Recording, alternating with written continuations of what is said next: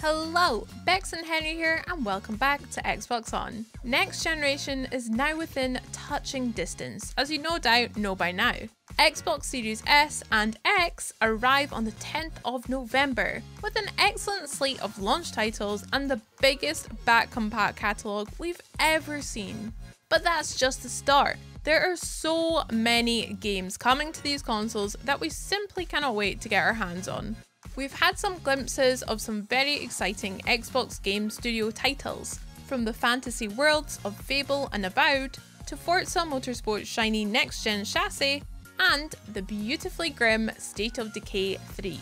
But in this video, we're going to focus on the games we know a little more about, and we just can't wait to experience for ourselves. Let's start with a big one, about as big as they get in fact. Cyberpunk 2077, which promises to be CD Projekt Red doing for sci-fi RPGs what The Witcher did for fantasy. There are tons of reasons to be excited for 2077, a hugely customizable character from their look to their abilities and even their backstory, missions that let you approach them however you want, some very cool guns and gadgets and vehicles, but most of all, a new CD Projekt world to discover. Night City is a sprawling, dystopian open-world metropolis packed with quests and gorgeously crafted details and stories. We've been hyped about this one for 8 years now, and at long last the future is very nearly here. The Xbox One version of Cyberpunk 2077 arrives on the 19th of November, which looks gorgeous enough, and you'll be able to play it on your Xbox Series S or X straight away thanks to cross-compatibility. But CD Projekt Red is also working on a next-gen version, and when that comes out, you'll be able to upgrade for totally free thanks to smart delivery. It's been a while since we've used the classic Keanu line, but that is completely breathtaking. You're breathtaking! You're all breathtaking! And now from one neon-drenched city to another with Yakuza Like a Dragon. Maybe you've been playing the previous Yakuza as they've landed on Game Pass this year, following the story of Kazuma Kiryu. But don't worry if not, because this game kicks off with a brand new saga and in a brand new city, Yokohama, and a new hero at the center. That's a lot of news. This time you play as Ichiban Kasuga, just out of jail after 10 years and almost immediately betrayed by his criminal buddies. Time to make some new friends. A whole party of them, in fact, because Like a Dragon doubles down on the RPG elements. Combat now gives you control of a whole squad of pals in classic turn-based fashion, as you unleash some frankly ludicrous attacks using everything from glow sticks to guitars and even a giant pepper grinder. This might be a fresh start for Yakuza, but its unique tone is intact, mixing serious crime drama with an excellently offbeat sense of humour. You can try for yourself when Like a Dragon arrives only on Xbox on November 10th. Yeah, that's launch day. Okay, after all that urban excitement, it's time for something a little more rural with Rare's gorgeously enigmatic Everwild. This is the latest from the Sea of Thieves studio, taking you to a new fantasy world where nature and magic are intertwined. You play as an Eternal, not to be confused with the Marvel heroes or the 90s girl band. These Eternals are roaming druids who have a deep connection with the world around them, but especially their animal companions. As for what exactly you'll be doing, well, that's still under wraps for now, but Everwild promises unique and unforgettable experiences. And with Rare's track record and just the way it looks, we just have to include this one on the list.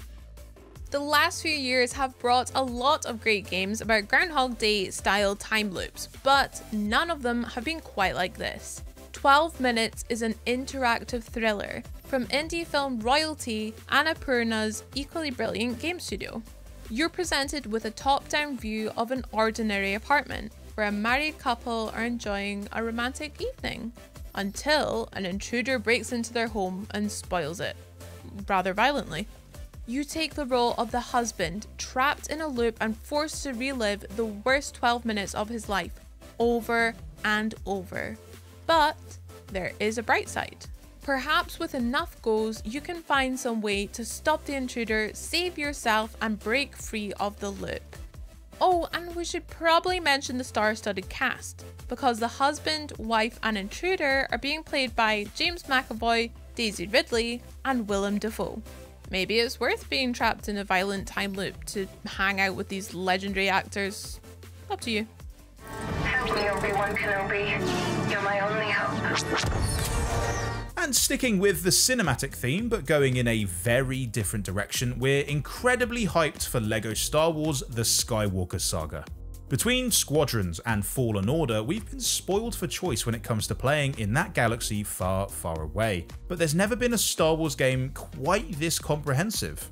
The Skywalker Saga takes all 9 films, the full trilogy of trilogies, from Phantom Menace right through to Rise of Skywalker, and bricks it.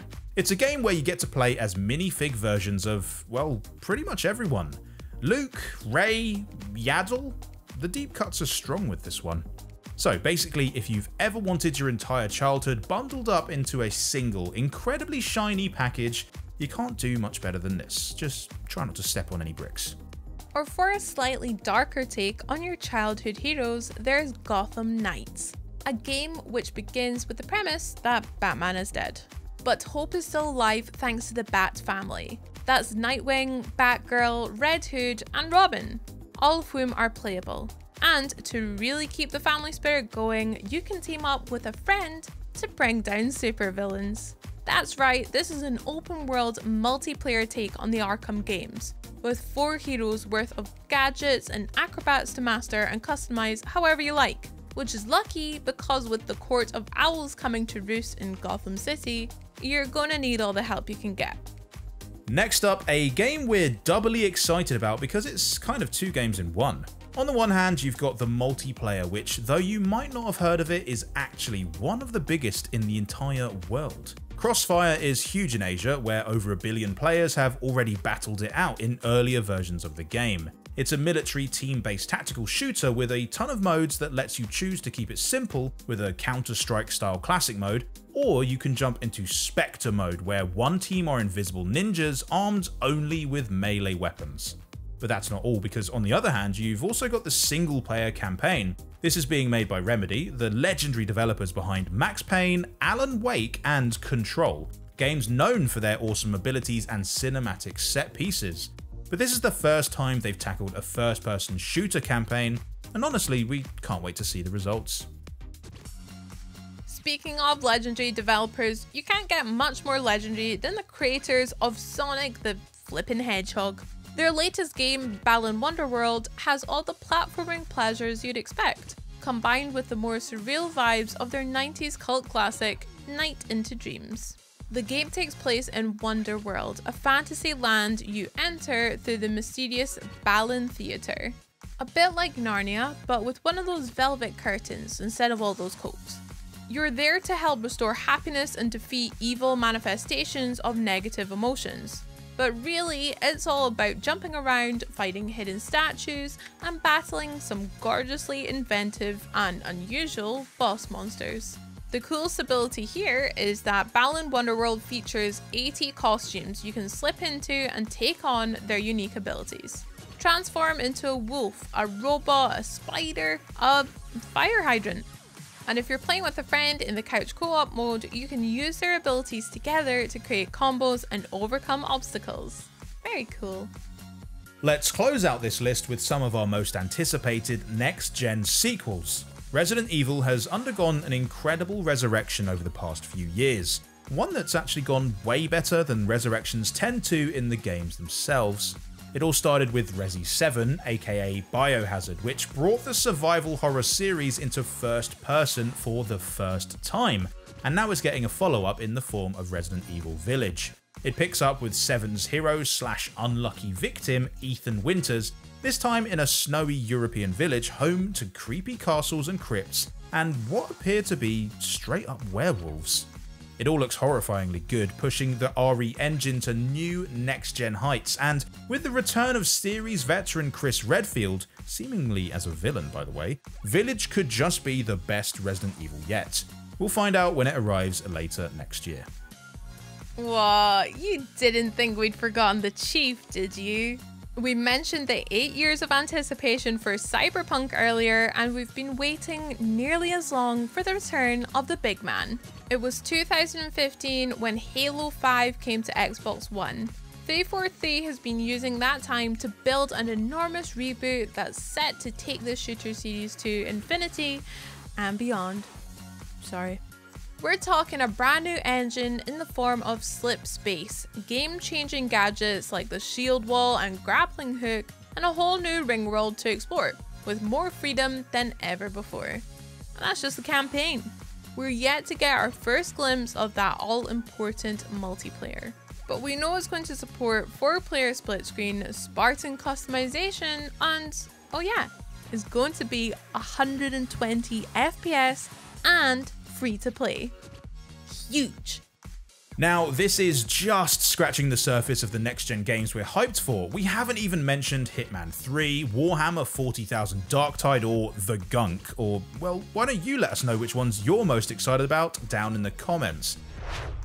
And for more on everything next-gen, make sure you subscribe to the channel and hit that notification bell. We'll see you next time. Bye!